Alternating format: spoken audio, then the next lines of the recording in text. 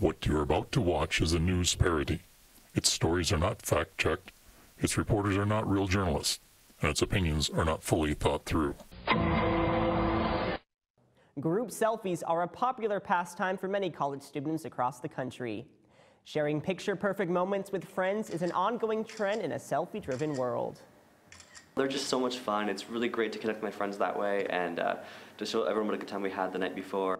While selfies have their social benefits, a new study released by the Sanford Center for Disease and Control says group selfies are causing head lice to spread at alarming rates. I don't think it's a really huge concern. I've heard that if you keep your hair washed, it's fine. And my friends are my squad, and we're tight. We're not going to get into that lice.